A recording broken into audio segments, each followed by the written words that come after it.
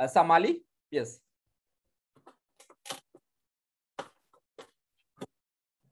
Am I audible, sir? Yes, very much audible.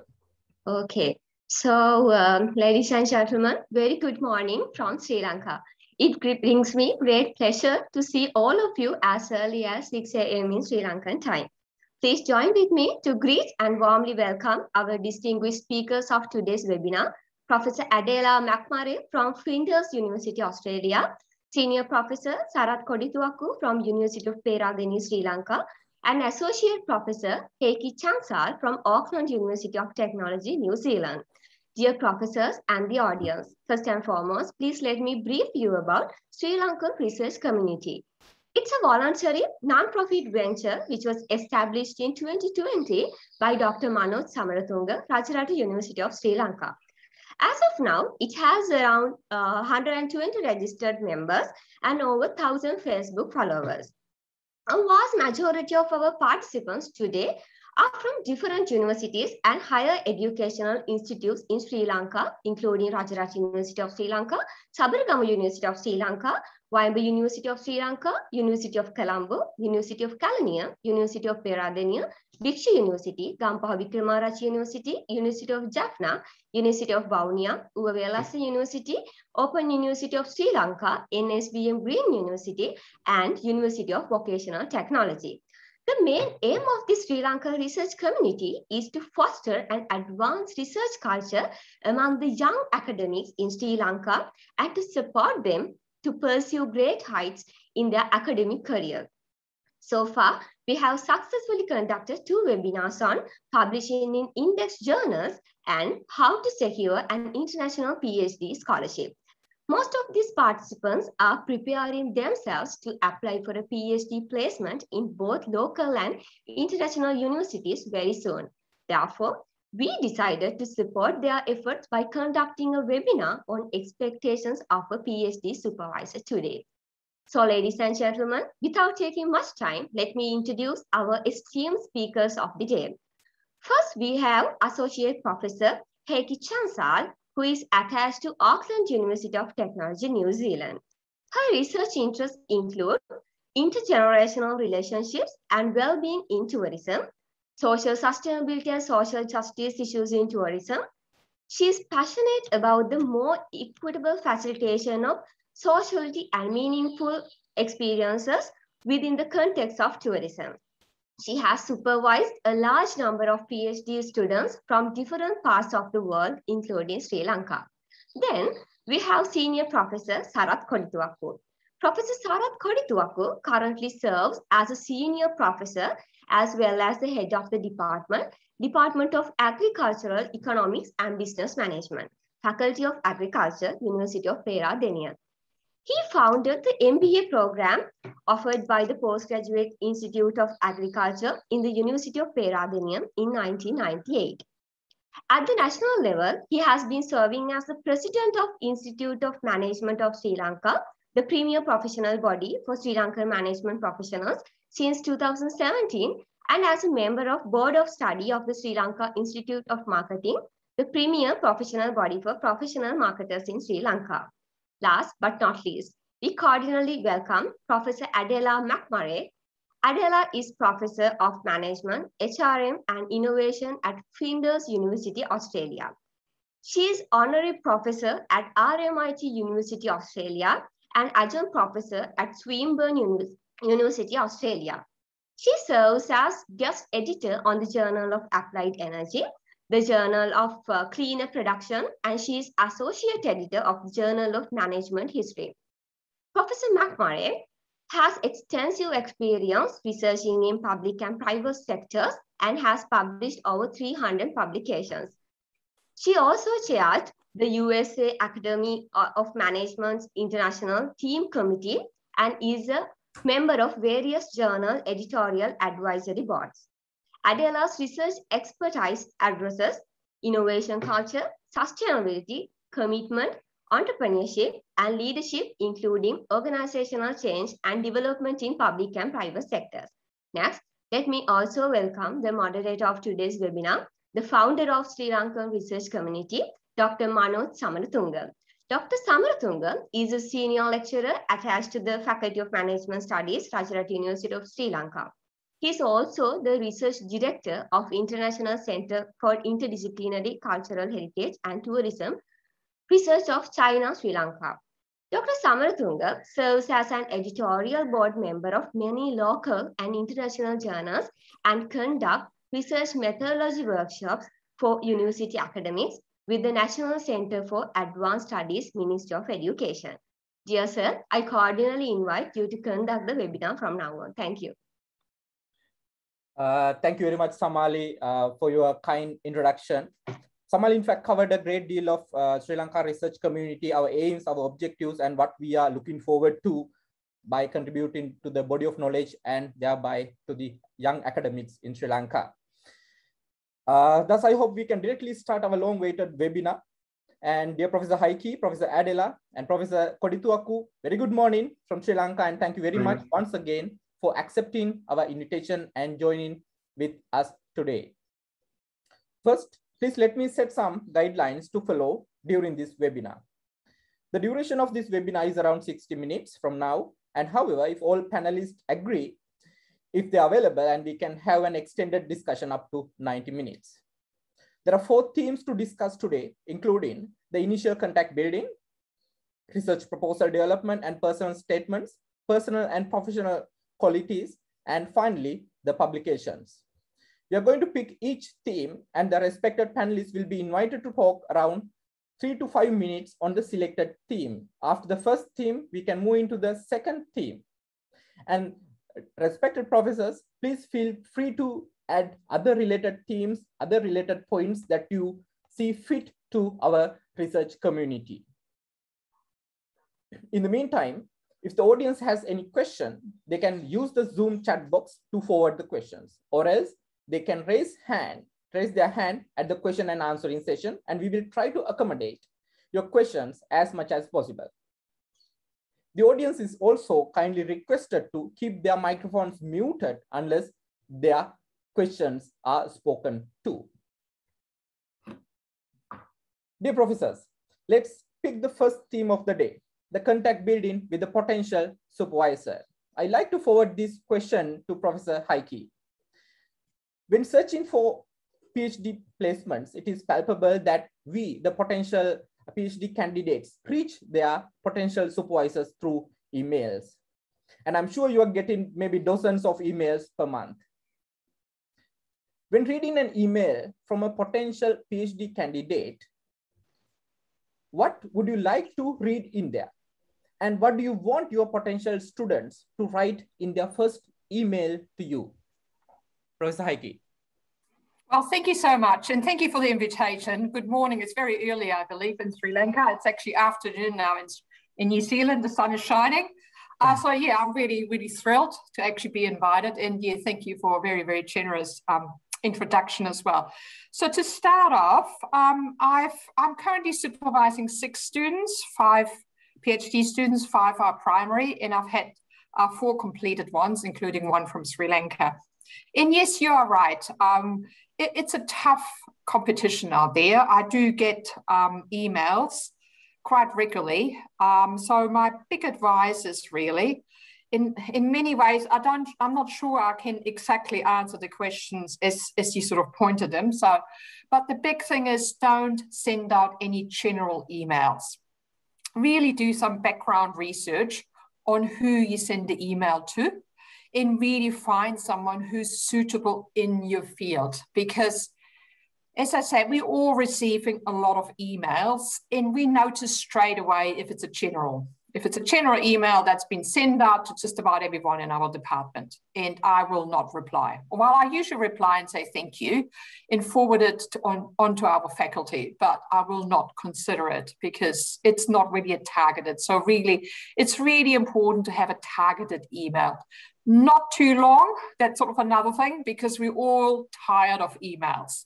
Try and condense it. If there's interest, yes, we will follow up and then you can explain more. But if it's a really, really long email, none of us will read it. So that's sort of some big advice. What we're really looking for is really 3 things.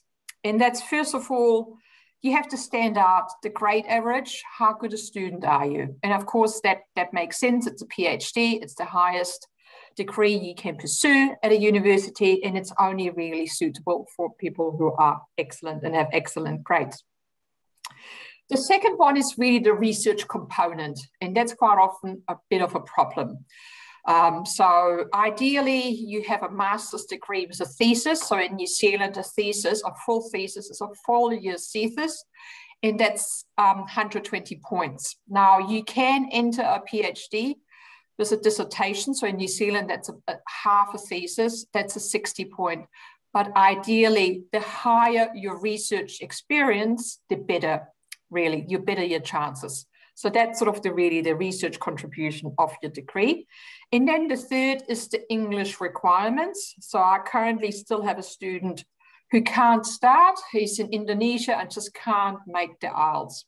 So English requirements, you do need to, and I know English is widely spoken in Sri Lanka, and you've done your degree probably in English as well. But it's my understanding that you still need to sit the IELTS test. And in New Zealand, the English requirements are 6.5 average, with writing at 7, and no band less than 6.0. So that's really the three things that we're really looking for. So a high grade average, a high research contribution to your degree, and that you've actually got the IELTS, because otherwise it just can't move forwards. And that's really from me. Thank you. Yeah, thank you very much, Professor Heike. It's a very important illustration of building the initial contact with the potential PhD supervisor. And dear Professor Kodithuwakku, sir, you're a veteran PhD supervisor in Sri Lanka, and you have completed your PhD in United Kingdom. What advices would you like to pass down to the junior academics in Sri Lanka on the initial contact building with a potential PhD supervisor?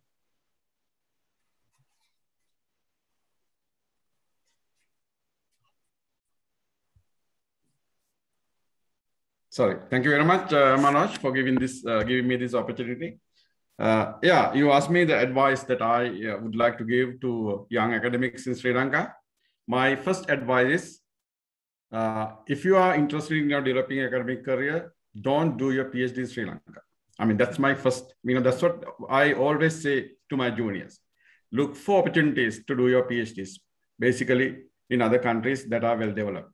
And if you are to do your PhD here, because we are very cautious, like, as supervisors, as well as, administrators who are giving admission to PhD. Because, in Sri Lanka now, getting a PhD has become a kind of, fashion. Like, everybody would like to have a qualification to decorate their CVs. And if you look at their CVs, and you can see a lot of qualifications, of course, professionals and so on and so forth, but no publications. Now, since the students, basically, we are like most of these supervisors are also very administrators, and they are very busy in their activities. And therefore, we would like to have independent students. Like, first thing I look at in there is that, what is their publication record? At least have they shown some interest in doing research and publishing it, right? And that is the number one that I am looking for. Of course, what I agree with all other things the previous professor said. And basically, we do not communicate like in emails. Like, of course, there are like very other formal ways of doing it. Basically, I'm looking for their potential to do research and publish. That's what I'm looking for. When I look at their CV and if I don't see any publication, even from the undergraduate research, I will be hesitated to offer admission. Right. Thank you very much, Professor. And since our panelists are from 3 different countries, there could be different perspectives on the initial contact buildings. So let me forward the same question to Professor Adela McMurray. Ma'am, what do you want your potential students to write in their first email to you? Thank you, Manoj. Well, I agree with what Heike and Sarath have discussed before me. I'd like to add that when I receive an email, I would like to see some research proposal. and in the area of interest to that student who wants to pursue a particular area, particularly if they're wanting to specifically focus on that area in their PhD. I'm only talking about PhDs at the moment. I'm not talking about masters, just PhDs.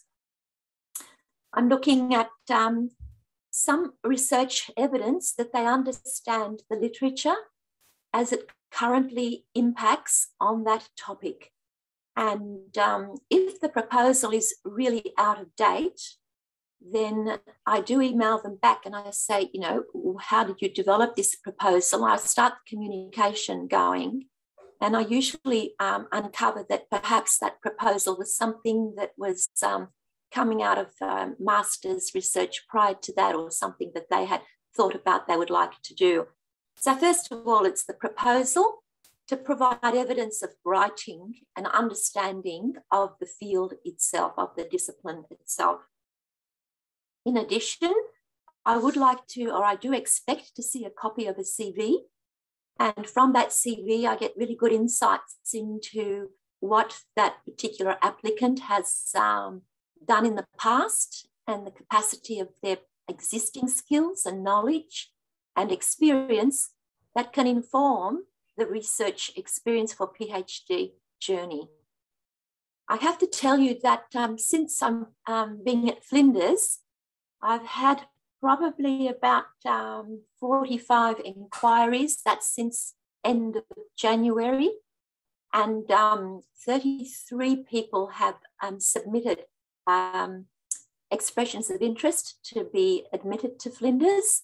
And so far, there have been 14 successful offers. So in terms of looking at the initial contact, I can usually tell if it's just a one time inquiry or if it's a general broadcast email. And there are times, you know, when I open up the proposal and I see that it's targeted at another university. So I know that that particular contact has actually emailed a number of universities.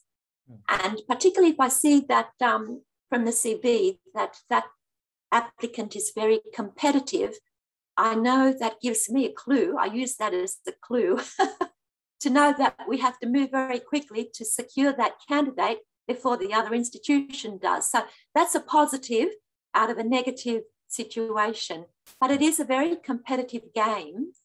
And the first thing I would say to particular or prospective applicants is make sure that you, when you send the email, do address it to the right person that you're actually emailing and not the previous person that you email. And also that you check your proposal that it's specific to that institution.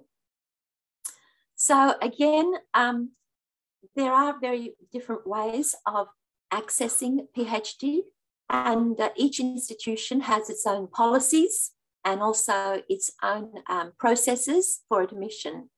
So I often have a lot of people from industry wanting to do their PhDs. So I actually do make sure that they write in a research statement the research that they've conducted in their context, which actually helps them with their PhD studies. So again, you need to take each applicant on its individual merit and really very carefully scrutinize the CV to ensure that you're talking on a same playing field and ensuring that that candidate has the best possible opportunity of entering a PhD. Thank you. Thank you, Adela. And Adela mentioned a very important thing in this PhD journey, the writing the research proposal and the key elements in it. So when it comes to a PhD research proposal, there are many sections in it. And Professor Adela, which section you read first, and to which section you are giving more marks when, if you were to evaluate and give marks for these proposals?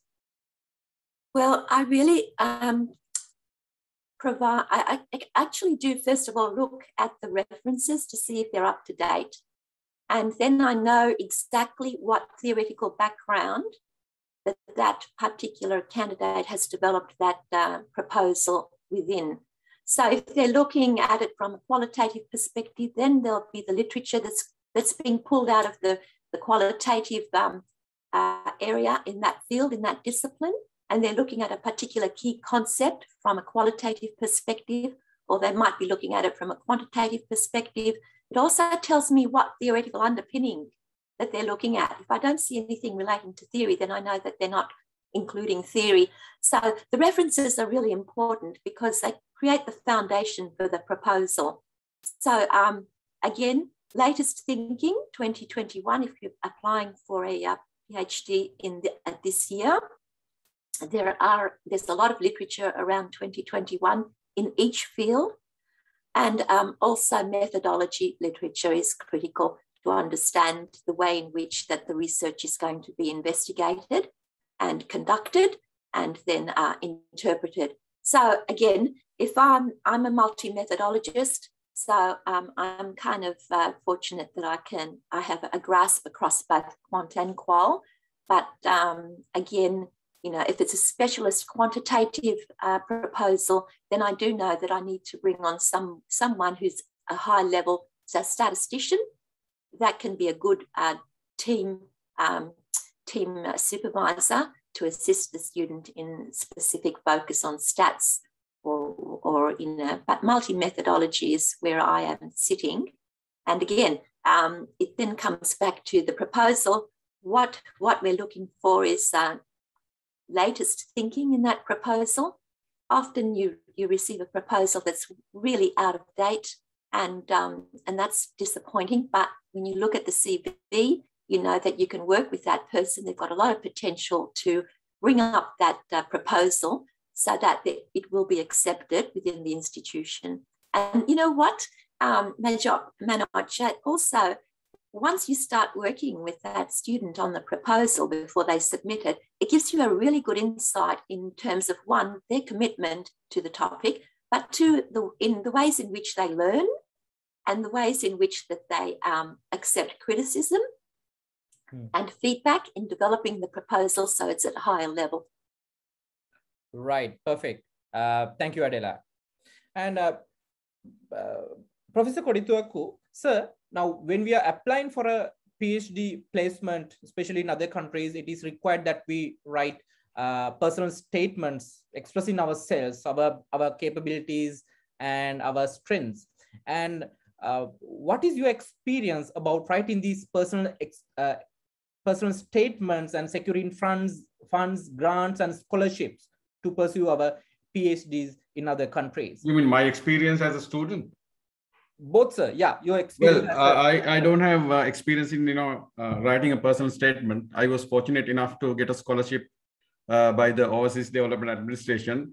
Basically, based on my academic performance in my undergraduate degree, I was directly given admission to MBA in Stirling University, and based on that, after completing it, I was able to secure my PhD. But I have advised a lot of students in securing PhD opportunities in foreign countries, and I have helped them editing their statements and so on and so forth.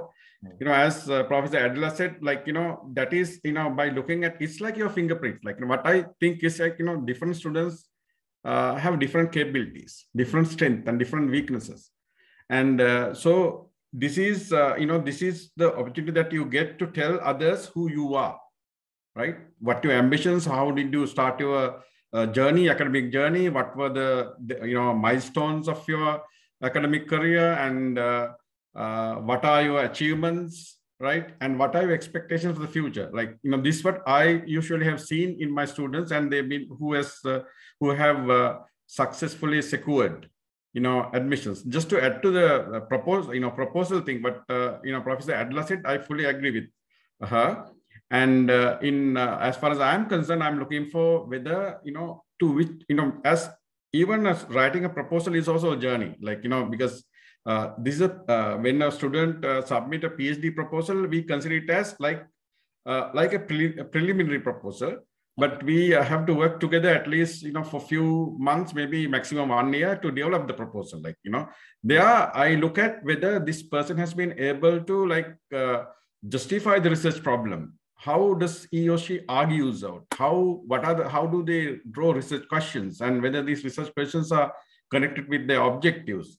And because most of the people, like, they tend to like not to, have this, idea of justifying research, kind of coming up with a point of departure. So that, looking at the first section, I'll be able to judge whether this student has, the ability to do research, and then the methodology. Of course, as Professor Adela said, I'm also a qualitative researcher.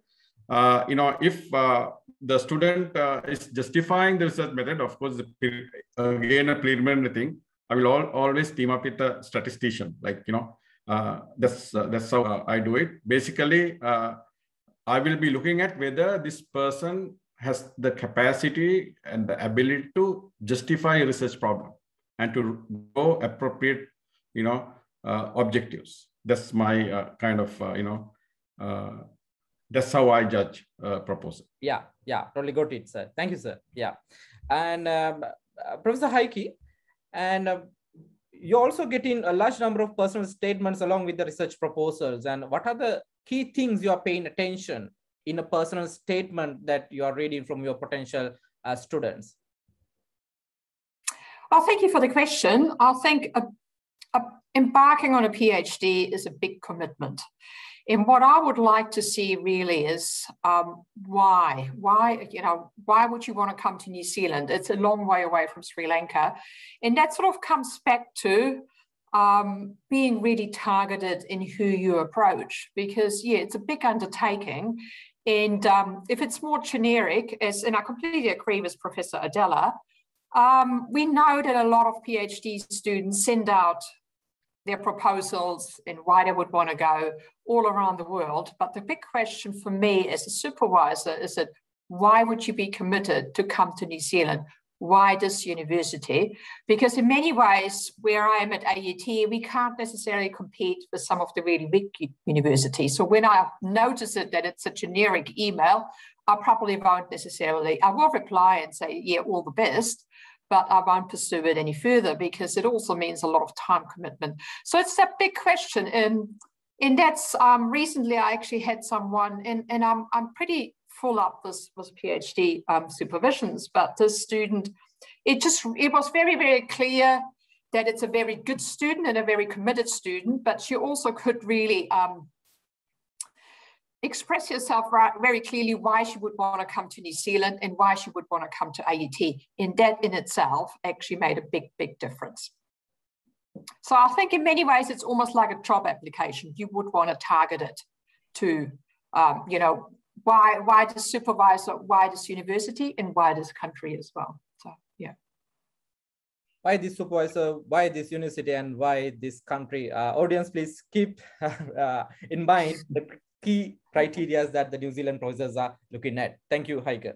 And we are moving into our third theme, the personal and professional qualities expected, especially the attitude, values, ethics, and behavior. The PhD journeys are unarguably the hardest journeys in life. And a PhD candidate will have to make many sacrifices during his or her studentship period. You all know that. And stress, lack of socialization, working under pressure, less money, even no money, right? Sometimes tears are integral parts of the PhD journeys. And Professor Heike, what personal and professional qualities you expect from your potential PhD candidates? Thank you for the question. I think being upfront, actually being honest, diligence, and of course being really courteous manner. But I think also, be honest about who you are. And if you actually have family in your life, or you have a child in your life, or other commitments, don't try and hide it. It's much better to be upfront, and then we can actually work with it, because it is an ongoing relationship. It is a personal relationship, and you do get to know your supervisors and your students really well. So I think in many ways, be honest about who you are. And as Professor Adela said as well, because even if you sort of, yes, if you're grabbed by a PhD student in their proposal, and yes, I completely agree, do attach it. But again, my advice would be, don't make it overly long. Don't, if you can, condense your research proposal onto one page, 500 or 600 words, because none of us want to read 3,000 words. So, and that in itself is actually quite a skill as well, to express yourself very clearly. And another thing I actually have mentioned before, but it really, you know, it has to be in good English. So it probably pays to have it proofread as well. Maybe actually spend some money in that sense if, you know, it doesn't show very well if there's sort of spelling mistakes and other grammar mistakes in the email and in the proposal. So yes, diligence, but also honesty and openness, because we want to have, at least, I mean, that's from a New Zealand perspective, we want to, you know, an ongoing and open relationship. Thank you. Yeah, thank you, Professor. Thank you. So let's move into the Australian perspectives on professional and personal qualities expected. Professor Adela, remember, all the PhD candidates are young adults and who might have different family and work responsibilities. I'm sure you have ample experience, and they are in a different, they could be in different stages of life as well. And so please tell us how a young PhD candidate could balance his or her work and life and work and studies. Thank you, Dr. Manoj. I'm very fortunate because I've got a lot of experience with supervising people from very different and diverse countries and ethnic communities, so in different cultures. And what I find that's common right across, doesn't matter from what country you are or culture you are from or ethnic background that you have, honesty across the board is really important. It's a really important communication process. It's a relationship building of trust, and it's trust for both supervisor and for the candidate as well. It doesn't matter how old they are. I mean, my oldest PhD graduate was 70 years old, and he was my oldest one. I've got one at the moment who's 75. Wow. And I've had many young ones as well. I mean, I've got well over 80 completions. So at the end of the day, it's really about mutual respect and trust and relationship building and honesty, to be able to openly talk to one another if there are any issues. The way I do it is that I meet with all my candidates for half an hour each week on a certain time. And when they come on board, that is their time, and we book that in right through till the end of the year. So they know that that's their space, their time to talk with me and work with me and me with them as well on their PhD. And even if they can't meet face to face, then we do it online. The expectations are two-way. It's really important. I need to be honest with the candidate, and the candidate needs to be honest with me.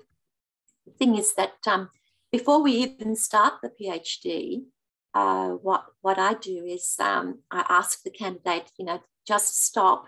Don't tell me what you're going to do and what you're going to sacrifice for that PhD. That's not how it works. How it works is how this body of work, like, you know, like the thesis, how is this body of work going to work for you?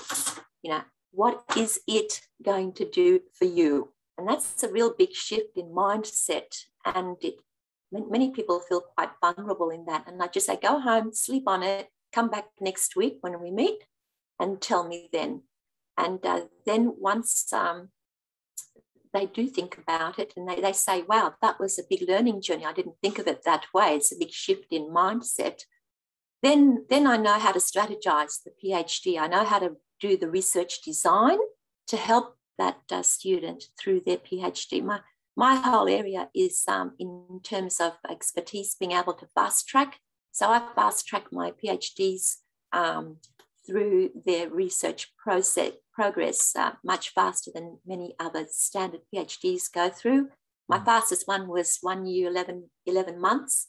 Wow. And he went back to Jordan. And he's now a professor in Jordan, in a university in Jordan. But you know, everyone has their own special, unique needs and experiences.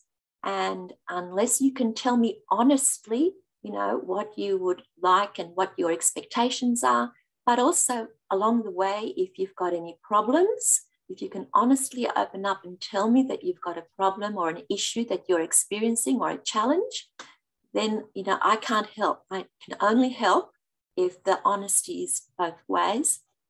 And that the student tells me, oh, look, I'm having this problem at the moment. And I'll say, right, this is who can help. If I can't help, then I can put them in touch with who can help. So this is why it's really important that the communication is open both ways and that we have trust in talking with one another. I have to tell you, though, my experience with Sri Lankan candidates has been absolutely outstanding. Their work ethic is phenomenal. So I really just sit back and they drive. Great. And would you be happy to supervise more PhD candidates from Sri Lanka? Oh, absolutely delighted to. Absolutely a dream. Wow, thank you very much, Professor. Such a great compliment to us, right? And so deservedly so. Yeah, and at this occasion, we must mention that Dr. Chamindika Veerakorn was a former PhD candidate student of Professor Adela McMurray, and now who is excelling in the University of Swinburne, right? And she was our guest speaker during the last week on securing a PhD scholarship. Thank you, ma'am. Yeah. Yes, Dr. Chamindika Veerakorn is an outstanding scholar and has a trajectory right up through to professor. I'm very confident of that. She has a wonderful career path ahead of her. She's an outstanding scholar. She does, definitely. Yeah. So I'm forwarding this question to Professor Kodithuwakku. Sir, now, most of the occasions, PhD students are given two supervisors, main supervisor and a second supervisor, or main supervisor and a supervisor for the methodology part. In the meantime, our candidates are saying, our students are saying, okay, one professor is saying this thing and the other professor is saying the other thing. So how can a PhD candidate balance such a situation when two supervisors are saying or commenting on two contrasting things? Well, you're asking a very difficult question from me. Let me first, I'm also very happy to hear about Chamindika. Actually, she was my MBA supervisee, and I'm I'm delighted to hear about her performance from Professor Adela. And now let me tell you, my experience. Now when you find a supervisor, and there are two supervisors, because I was in between two supervisors, of course. My PhD supervisor now, he has passed away, Professor Michael Scott, and Professor Peter Rosa. He was earlier in Stirling and now retired from Edinburgh. And Professor Peter Rosa was he was into qualitative research, whereas Professor Michael Scott was okay with any type of research. And from my background was a quantitative background, because I was I specialized in agriculture economics, because by that time we did not have management in our department. And I had a constant struggle with my second supervisor. He's also very powerful politically, because they are very good friends, to asking me to do an anthropological research and, using ethnographic, methodology, which I have no idea, and I didn't like it, of course. I don't know why I didn't like it, because my quantitative background. Now I have turned into a qualitative person, but, and then, there was this constant struggle, in fact, I had heated arguments with my second supervisor as well, because he wouldn't let me go. And then my, principal supervisor was a really, he was a really good listener. And he was empathetic towards me. In fact, he has taken me to have lunches, because I am kind of a little bit, when it comes to telling my point of view, I am also straightforward. And I did not hesitate to tell what I want. And then I had this, constant struggle. And then Professor Michael Scott, he took me to lunch, and then Sarath, you have to listen to him as well. And things like that. Then I realized, okay, then I had to decide what I had to do. Anyway, so by by this time I was I was able to develop a link higher education link program with the Stirling University and the University of Peradeniya, because since I did well in my MBA, the British Council said, okay, now you have done well, and why don't you initiate this higher education link program? So I initiated it, and what I did was I got a consultancy opportunity for my second supervisor in Sri Lanka. And it's for 2 weeks. And during that 2 weeks, while he was, in Sri Lanka, I developed my questionnaire based on a quantitative framework. And my first supervisor agreed with me.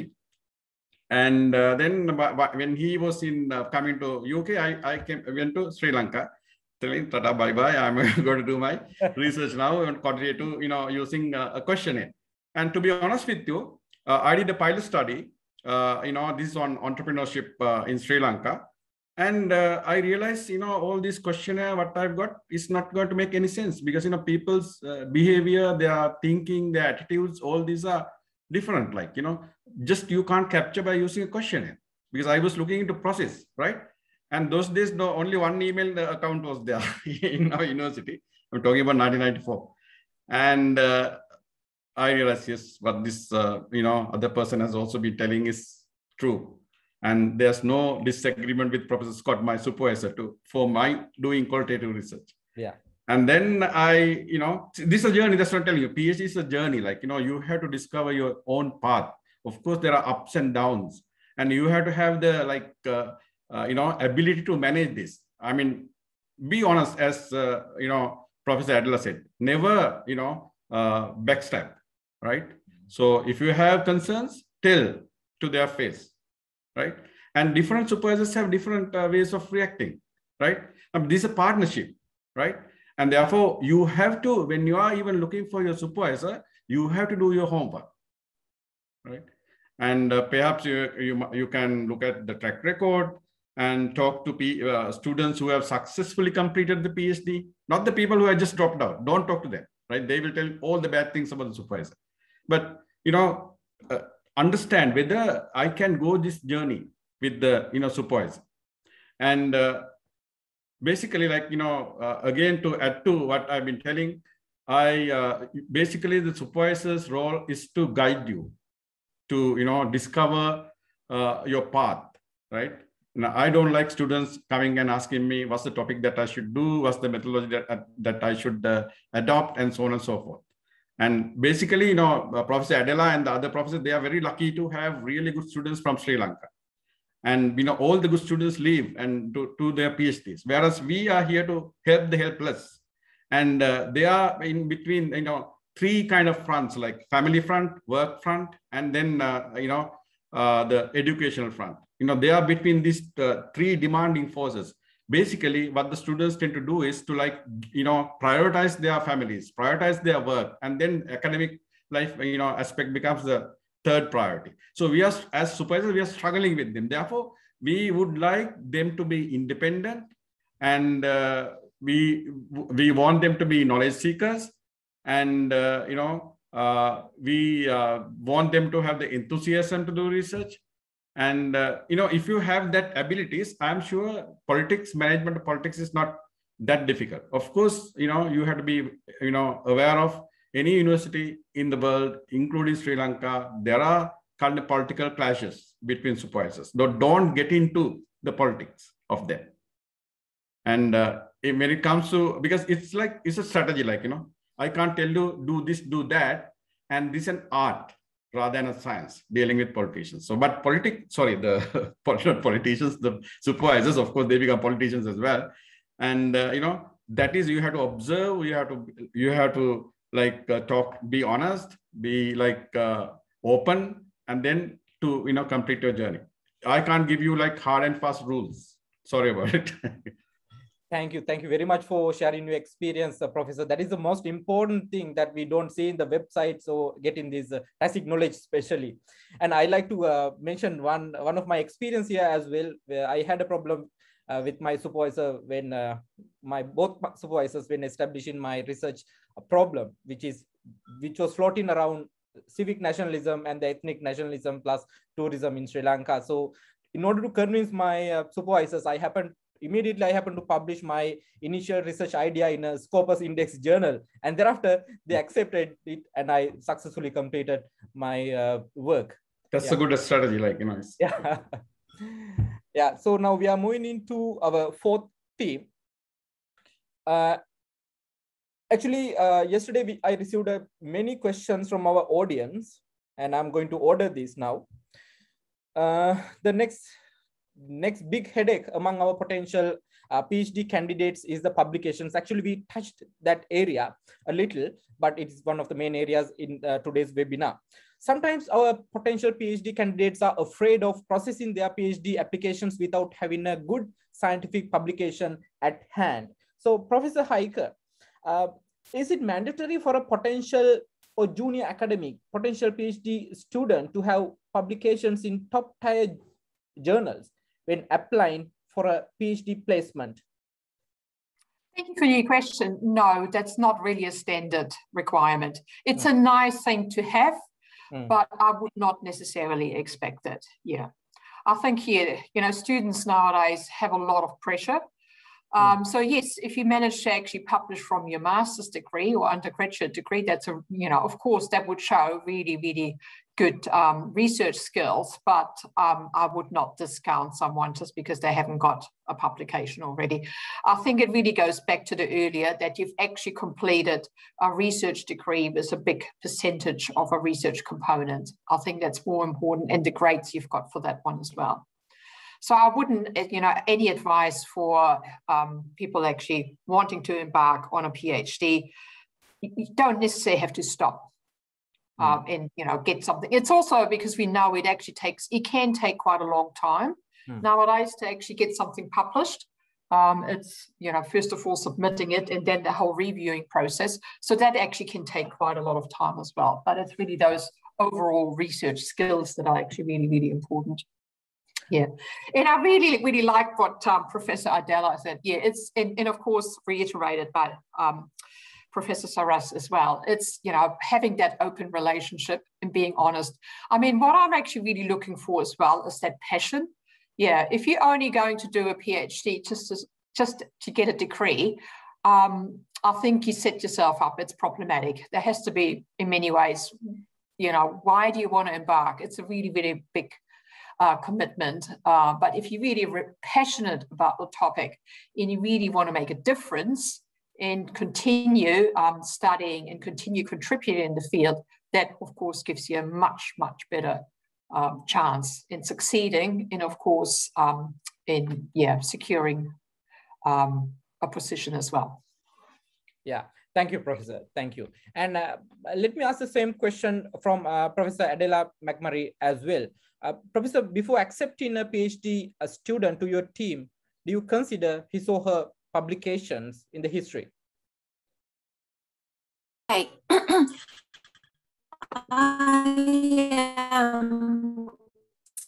I look at the entire application, the CV as well. If there are publications, I look at the quality of, and there's no research component, then I have a look at industry experience and see what research experience is there and what outputs have been there, generated there. It's all about generating outputs. So often in industry, there are reports or, you know, research has been conducted that does generate in various types of publications, whether they're industry publications or reports. I do look at that. If, for example, they're wanting to actually apply for a PhD, they've got no research component at all in any of the degrees. It's pretty difficult to get into a straight research PhD program. At Flinders, they'd have to do a 1-year pathway, where it's a 6-month degree program plus 6 months of coursework, but you're already starting to work with your supervisor, and that can be quite translational in terms of then ensuring that you do the research design that will then flow from the 6-month research project to a PhD. So there are different ways of looking at this. It's not quite so straightforward. It's quite complex, actually. If I see that a PhD candidate has got really good potential and they're wanting to do actually the PhD, they're not wanting to do a master's, because at some universities, if they don't have a research component in any of the degrees, they'll only be offered another master's. And then if they're in a hurry to enroll, then I ask them, are they willing to accept the master's, but I could help them translate that and upgrade that into a PhD within 1 year. I have a 100% success rate in doing that. So that's a big trust step for a candidate to take in terms of accepting another master's, and then working. And what we do is we design the research so it becomes a PhD at the master's level, and then we do an upgrade presentation, and within that year we upgrade to a PhD. So there are different ways of looking at this. In terms of they're not really willing to accept a master's, they feel a bit uncomfortable with that, or they've only got funding for a PhD from their homeland or from another institution, then what I do is I look at their master's and say, right, let's have a look at what did you do in the master's? Is there something that we can quickly generate as a publication out of that? It might be a conference paper that would be really quick. And at the same time, simultaneously, we submit that paper to a journal as well, so that when they're actually applying for a PhD program, they can say, under review, 2 publications under review. So there are different ways of going around this and looking at publications. To expect a ABDC A rank or a Scopus ranked publication before entering the PhD, they would have had to have had a very different master's experience and pathway in terms of what they've done. So outputs are really important, but if the outputs aren't there, then often with various institutions, you won't get your foot in the door, or you might get foot in the door to a master's, which you could then upgrade, or you could take a little bit more time and work with me to develop a publication out of what's been done previously, whether it's within industry or whether it's in a master's or an honours program. I mean, all my honours students have published out of their honours thesis. My master's students published out of their theses as well, and my PhDs do as well. Thank you. Thank you very much, Professor. And I'd like to forward this question to Professor Heike again. And in New Zealand, is it mandatory to have a publication before pursuing a PhD in a ABDC or other top ranked journals? Because in some other countries like China, it is mandatory. No, I mean, not at our university, and I don't think it will be at other universities in New Zealand. Yeah, as I mentioned earlier, no, it's really the first thing we look at that the potential candidate's meeting the entry requirement, and that's the grade average, the research component.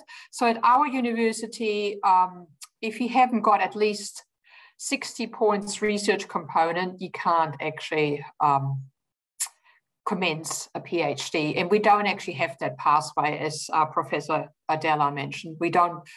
Currently, we don't really do that. We would actually then say, yes, you have to do a master's. So it's probably something we need to look at. But yeah, it's because it is so competitive. And we do have a lot of requests for PhDs. We tend, of course, as a supervisor, to then actually go for students who already have to meet the requirements, rather than necessarily actually find other pathways for them to enter into the PhD program. So yes, so my answer is, as I mentioned earlier, no, it wouldn't be.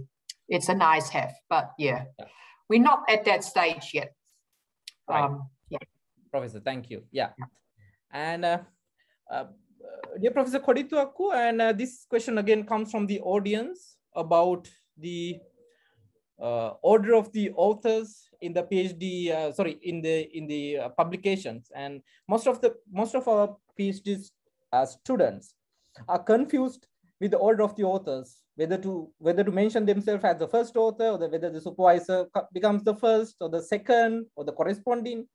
So, what is your experience about it? Yeah, my experience and the culture in our university is that students should be given the first authorship. That's always the case. And we never, ever, get the first authorship if the students has done the research. And of course, when it comes to other sciences like natural sciences, it might be different because, some of these research are done on funding where they have to have, I've seen in my faculty as well, like, people who do research on natural sciences, I have seen the supervisors have become #1. Whereas in the social science streams, we basically get even undergrad, postgrad, all students are given the first opportunity. Of course, we do most of the work, but yet, our duty and the responsibility is to, create, help this our students create their future. So I think we are kind of playing that role. Thank you, Professor. And Professor Adela, is it same in Flinders University? Yes, Dr. Manoj, I totally agree with Professor Sarath. In our institution, actually, that I know of across Australia, the PhD candidate is the first author. And, there's no compulsion and there's nothing that's mandatory that anyone else needs to be part of that publication. The PhD student can and has the right to sole publication of their work if they would like to. It's by invitation and actually how much the other authors contribute that they then become co-authors. So, if they're contributing any IP or expertise or writing or whatever, it's around contribution. But absolutely, without any question, as Professor Sarath had stated, the PhD candidate is the first author. Thank you, Professor. And Professor Heike, is it same at Auckland?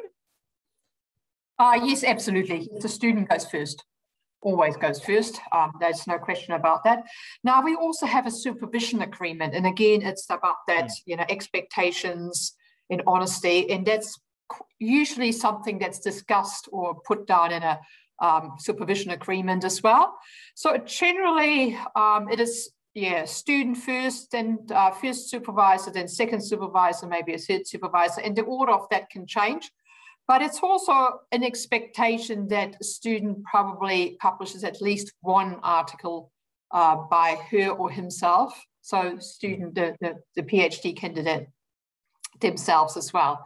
But again, that's something that should be discussed in a supervision agreement as well. What are the expectations around publications?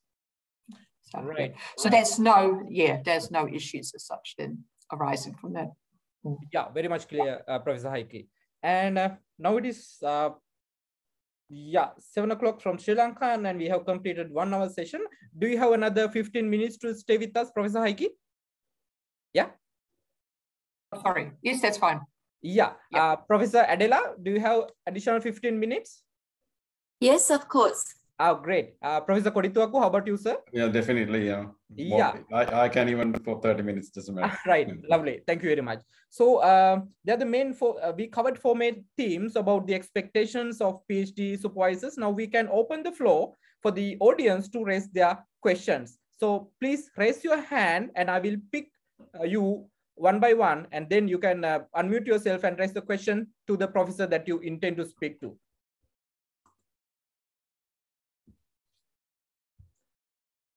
Yeah, we have the first question from Donna. Yes, Donna, you may proceed.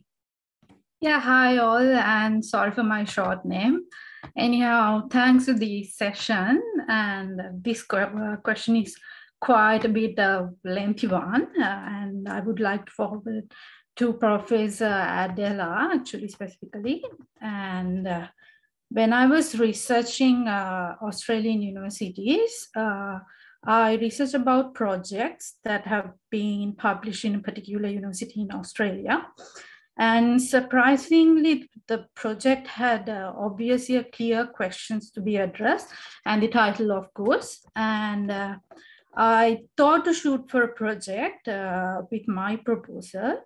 So as I thought my proposal is in line with the major project but not exactly as the same. So if in that case, will my proposal will be an approachable one, or should I address the project question? It was surprising that I found some project questions. Was this, Donna, was this for a specific institution that you were wanting to put your hand up as a PhD applicant? Yes, they had it on the internet. Yes. Sorry? Yes. Okay. There are some institutions that do advertise projects, and a lot of the time they are also associated with scholarships and very, very competitive. So if you're looking at an institution that is advertising for a project, be aware that you do need to be very specific and very focused in what you are actually writing in your proposal for that institution. So it's not only do you need to be across the latest literature in that field, I would also be looking at who is in charge of that project, and I would be looking at their CV and citing their work as well if they're published in that field. Also looking at the fact that you're needing to make sure that you are incorporating the institution's vision and mission statement into the project as well, in terms of how the research that you're proposing to conduct to address that research question is actually addressing the institution's research focus and what their priority areas of research are. I'm not sure if I've answered that question enough. Would you like more detail? Would you like to ask me some more questions? Yeah, I'm not hesitant to, to give the proposal name, the project name. The project name is how multinationals operating in emerging economies. The proposal that I wrote already was how the expatriate working in the MNCs and now in world crisis, they're a bit in a trouble. So what I need to find out is a contingency approach for these expats to perform well in global crisis. So that was my proposal, and the project is something else, but still it is related to multinational operating company in emerging economies. So yes, what I thought was to shoot my proposal. I was a bit confused at this moment because the project name is something really, not really. The project name is in line with my proposal, but there are specific questions. Well, specifically, yes, you do need to answer those specific questions, and particularly in times of discontinuity like COVID-19.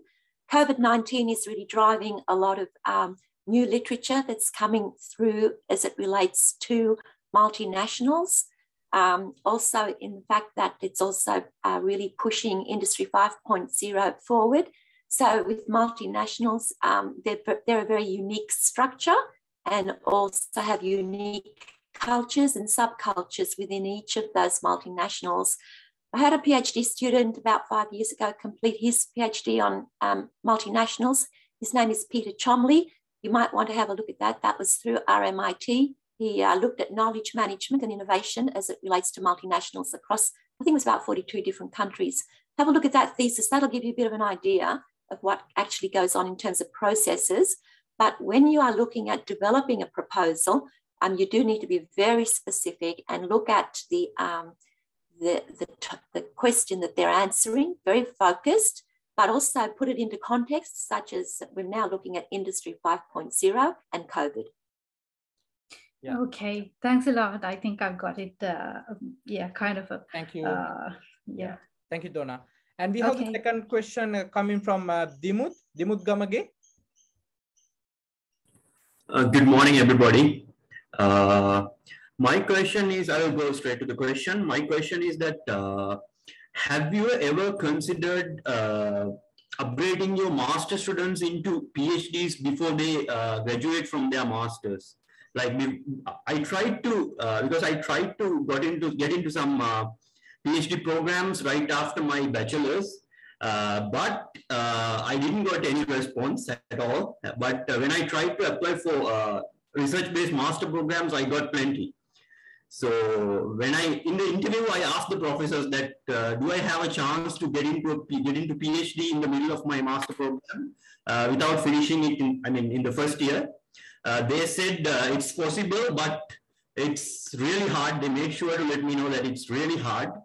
So, Madam and Professor Sarath, what do you guys think about that? Is it possible, or will I have to wait until I finish my master's? Thank you. Are you asking me, Dimuth? Yes, Madam, yes. Okay. Oh, okay, sorry. I thought you were asking the whole panel. Okay, yes, it is. But it depends on, this is what I was referring to in terms of master's upgrade, an upgrade into PhD. But if you've already started a master's, you need to find an institution and a supervisor who's got experience in upgrading from master's to PhD, but also in terms of the fact that you need to look very carefully at the research design. The research design will totally inform whether it will be worthy of an upgrade. So there are two considerations here for you to think about. One, to find out in your own institution if you can upgrade, and if there's a supervisor that's willing to help you upgrade. And two, the research design, whether it's worthy of an upgrade. It's got to be bigger than a master's. So a master's is all about conducting research with integrity, but there is no condition for new knowledge. For a PhD, the criteria is all about new knowledge. Unless you have a new knowledge or a new contribution to the literature, there's no PhD. So that's a really big criteria in the research design for a master's, that you already have to start designing it in such a way as if you're designing for a PhD, and then you can upgrade. So find out in your own institution whether there is a possibility of doing that. If not, then transfer to another institution, your master's, and then be able to do that in terms of upgrade. But that requires a lot of homework for you to do in the first place. Thank you so much. Dimuth, where do you do your PhD, master's now, in Sri Lanka or some other country? No, so actually I got, I'm still at my home waiting to go. I got from University of British Columbia and University of Alberta. Yeah, actually you have to look at their policy, like, different universities have different policies, when it comes to upgrade. Some universities, they need masters, like, without which you can't. Now, whereas where I did my PhD UK, if you have a really good undergraduate degree, you can straight away, like, register for a PhD. Whereas in Sri Lanka, where I work here, the MPhil students, of course, if they are doing a really good research, then supervisors even, propose them to, like, upgrade it to masters, like. And as Professor Adela said, like, it's kind of you have to look at the guidelines, the regulations of the university, and then you have to come to an agreement with the supervisor. And, as she very, correctly said, like, you have to contribution to the knowledge, and if you can, like, shape your proposal, and, you can convince the, supervisory panel that, you can do that. If the university policies kind of allow you to do so, I'm sure it is possible. Otherwise, it won't be. Yes. Thank you so much, sir. Thank you so much. Thank you for the question, Dimuth. And now we have a question from Rasanjali Kularatna. Yes, Manoj sir. Am I audible, sir? Yeah, very much. Yeah. So my question is regarding the research topic, sir and madams. When we select a particular topic for our PhD, then that we are interested in, should that particular topic be interested to the supervisor as well? I mean, like, if the topic is not interested for the supervisor, then will it be a problem to continue the research, sir and madams? In most institutions, policy says that the expertise of the supervisor needs to be aligned with the research topic that the PhD student is proposing. So it is an issue if it's not aligned. So there would have to be a different supervisor appointed. So whatever topic that you are choosing, you need to do a internet search and find out who has published in that field and who is supervising in that field and what expertise they have in that field, because it's an alignment. Yeah, just to add to what she did, basically, we have to again look at the expertise of the supervisor. Of course, you will outshine the supervisor in terms of your PhD, because but when you do your PhD, you are better than your supervisor, of course. But supervisor should, say if you want to do a research on marketing, don't select a supervisor on entrepreneurship. Of course, you can do entrepreneurial marketing with a supervisor who is into entrepreneurship. You have to do a really good search about the supervisor and his or her publication track record and so on and so forth. Of course, the supervisor, if the supervisor is not interested in your topic, and there will be an issue as well. It's kind of a mutually beneficial thing for both the supervisor as well as for the student. Therefore, you have to have the right match. I agree with that, Professor Sarath. And if I can also add methodology, it's really important. If you want to just do a statistical or a quantitative study, then you need someone who's specifically in that area. Or if you want to do just qualitative, also think about that too. So not just topic, but methodology as well. Yes. You can jump in, and I completely agree. And that's in many ways what I mentioned earlier, that it really needs to be targeted. It really, any potential student needs to do a bit of homework. And really, if you directly contact a potential supervisor, you need to know what kind of research they've done in the past, what their research area is. And for example, I'm only qualitative. I will not accept anyone who does quantitative. Maybe mixed method, if I then actually have a second supervisor who's got skills in quantitative, but a purely quantitative, I'm not the right person for. And so it's really important to understand where your research area lies, and of course, the person you're contacting. So we actually at IUT, we have two ways of actually entering the PhD program. One is, and of course, that's the preferred one, that you contact a potential PhD supervisor directly. And that's where it really needs to be matching, your research proposal. So that's a targeted approach. And if that potential PhD supervisor is interested, that's of course already gives you a gateway in many ways into the PhD process potentially. The other one is, and that's contacting our faculty person, our PhD or doctoral research person. And what actually happens then your PhD proposal along with your CV and all your other credentials are actually being circulated around the faculty or around the school for any potential supervisors. But the success rate with that one is probably less than actually having a targeted approach, than already having a potential PhD supervisor who's interested in your topic. So yes, so I completely agree with what Professor Sarath and Professor Adela said earlier. So yeah, make sure to do your homework. Thank you for your questions and the answers. Do we have any questions from the audience? Right, I have a question received through the chat box personally. Yeah, I like to forward this to Heike. Actually, this is about some UK universities, but it might relate to the New Zealand universities as well. Are these universities are really looking for the first class holders or the second class upper holders and the GPA values before offering a PhD placement to the candidates?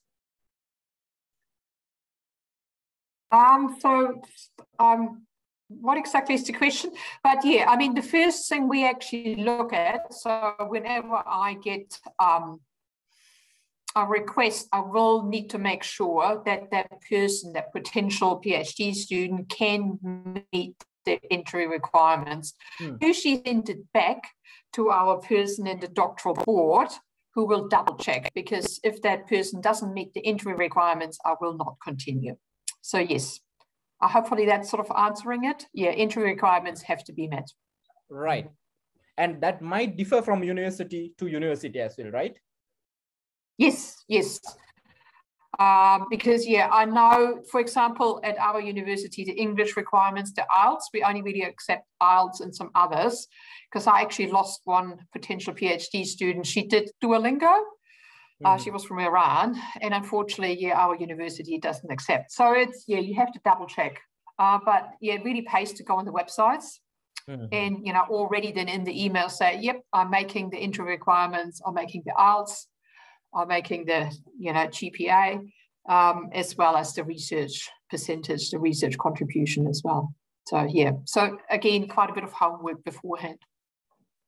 Right, great. So that's all questions we can accommodate at this session. And before summing up, I'm going to invite Dr. Chamintika Veerakoon, a senior lecturer at the Swinburne University, to share, because she very recently she completed her PhD like 2 years back, and now she is a master's and a PhD supervisor as well.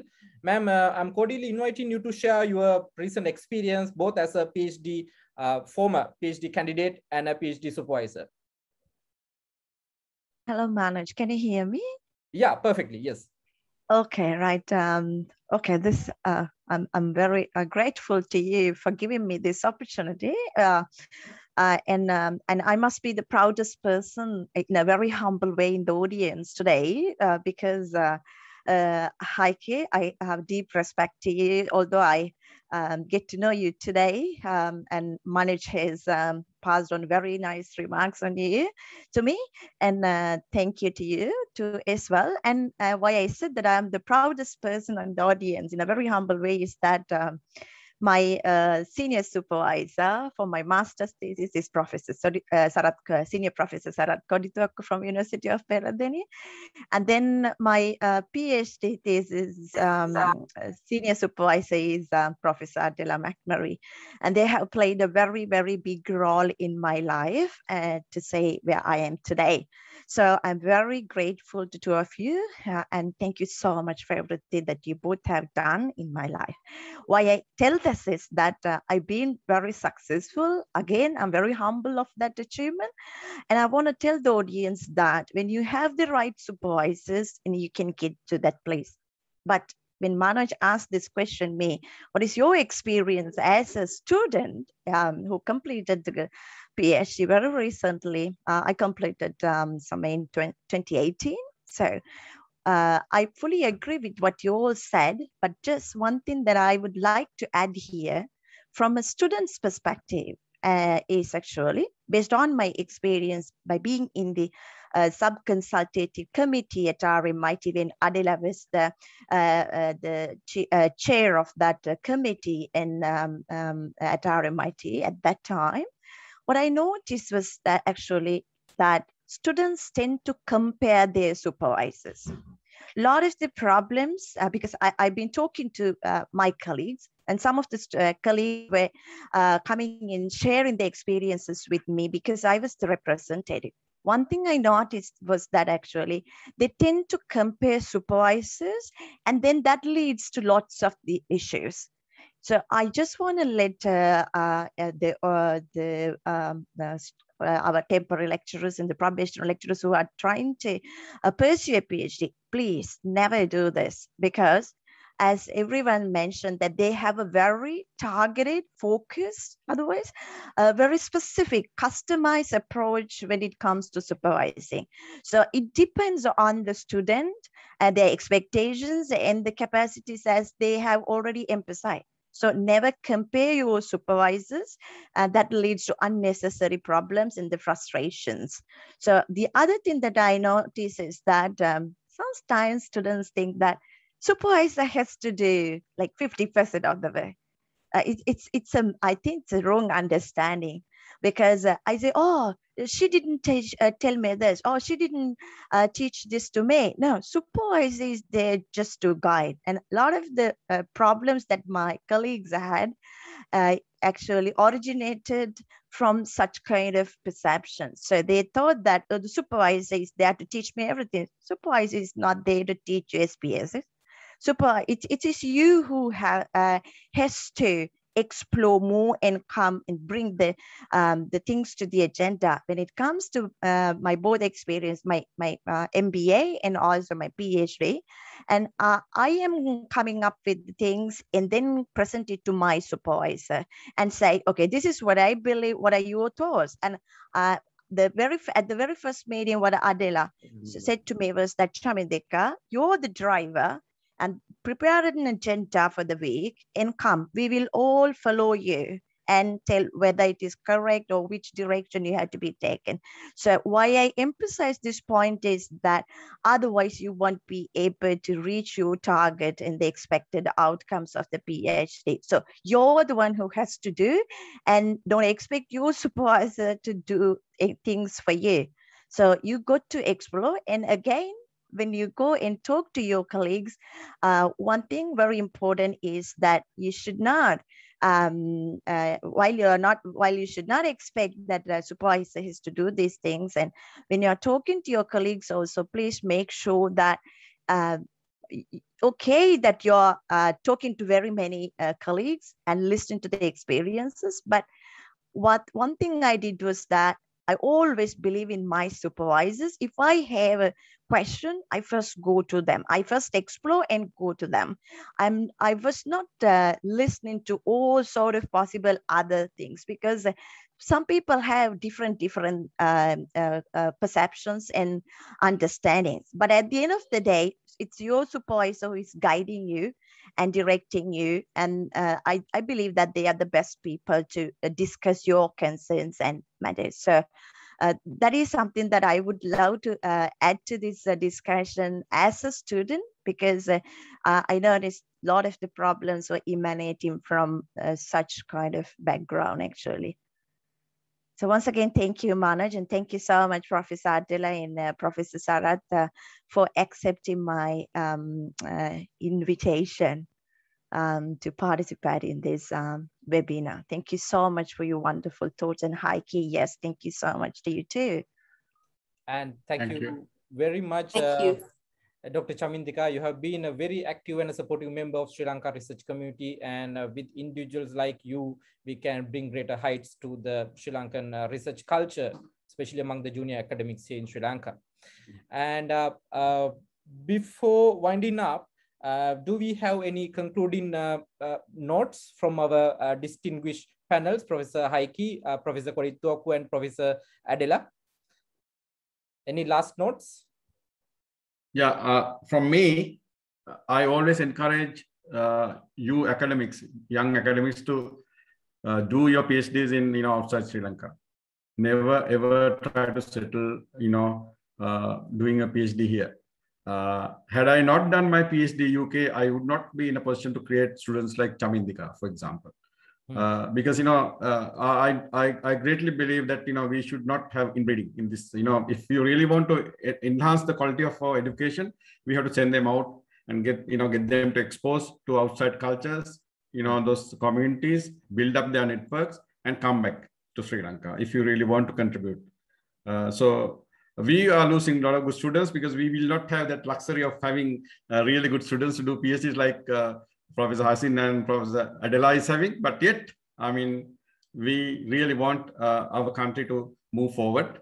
I want this country, the academics of our country, to do really well. So please use Sri Lanka as the last option.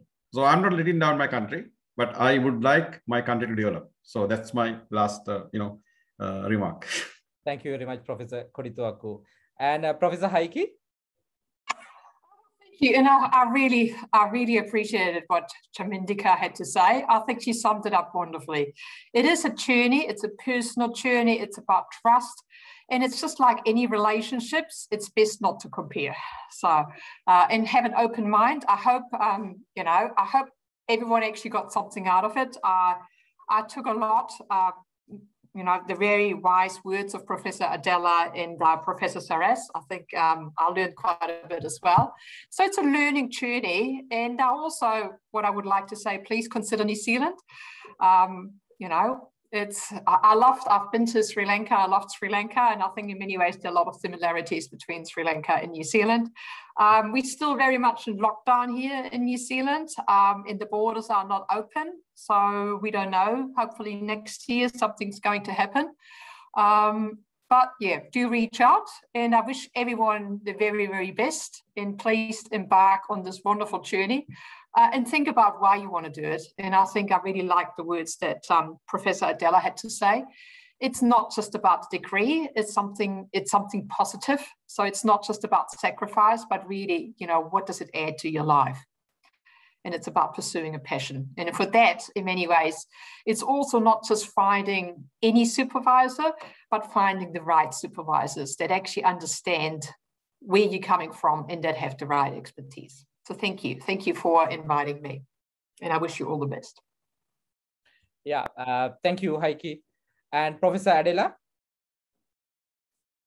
Dr. Manoj, thank you very much. I really, and Dr. Chamindika, thank you so much for the invitation today to be part of this very special webinar, but also to get to know you all.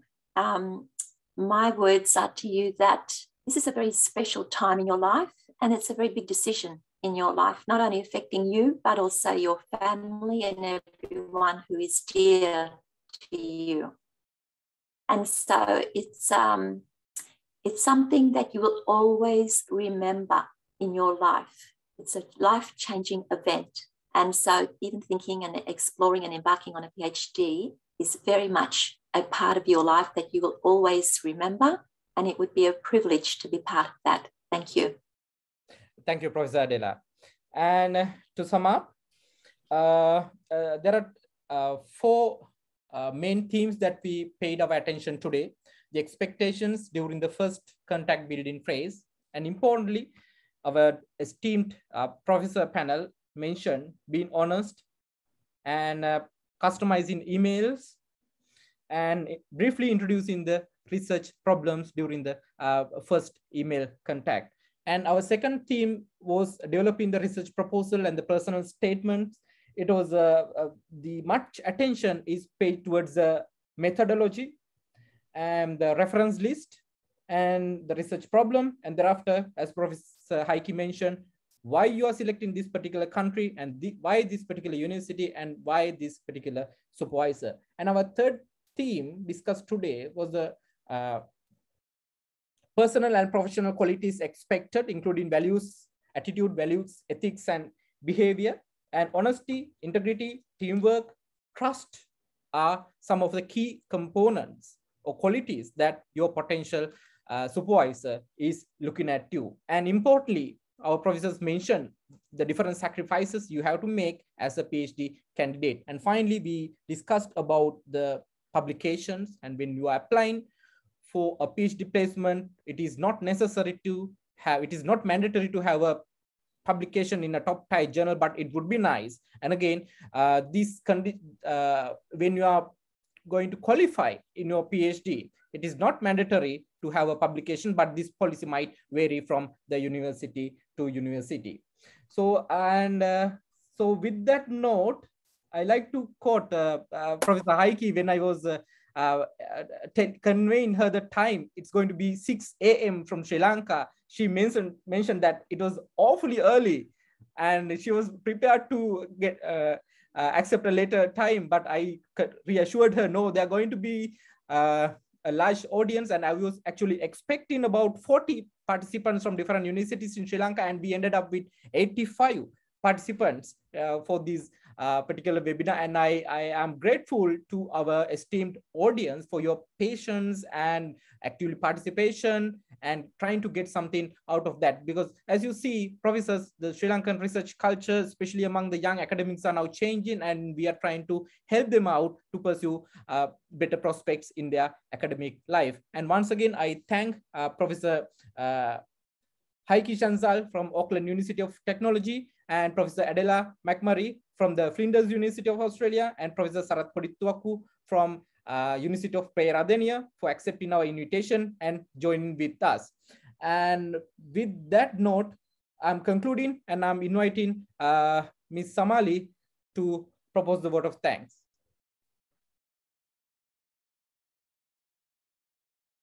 Thank you, sir. So, dear Professor, I hope I'm audible to everyone. So, dear Professor, yes, okay. So, dear Professors, sir, madams, and my dear colleagues, now let me propose a vote of thanks for this productive webinar. First and foremost, I would like to thank all the eminent speakers who shared their knowledge and experience with us today.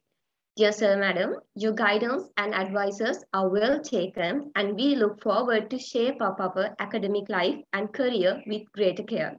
I also take this opportunity to thank Dr. Chamindika Veerakorn, who was our great guest speaker last week, for her unreserved, unconditional support for the Sri Lankan research community. And importantly, Senior Professor Kodithuwakku and Professor Adela were Dr. Chamindika Veerakorn's academic supervisors during her MBA and PhD respectively. And Professor Heike has always been a friend to Sri Lanka, and she actively worked on many collaborative research projects with advanced researchers from Sri Lanka. I also thank Dr. Manoj Samarathunga, the founder of Sri Lanka Research Community, for organizing and moderating this productive webinar. Last but not least, I would like to extend my heartiest gratitude to all the participants who woke up early in the morning, sacrificing their sleep to engage in a productive academic event, which identified as setting a new trend in Sri Lanka. So thank you very much all once again. So now it's time to wind up the Zoom session. Thank you and have a nice day. Thank you. Bye. Thank you, professors. Thank you so much. Bye. Very nice meeting Have a you. lovely day, everyone. Bye. Thank you so Bye. much. Bye. Bye. Bye. Thank you. Bye. Thank you very much. Thank you very much.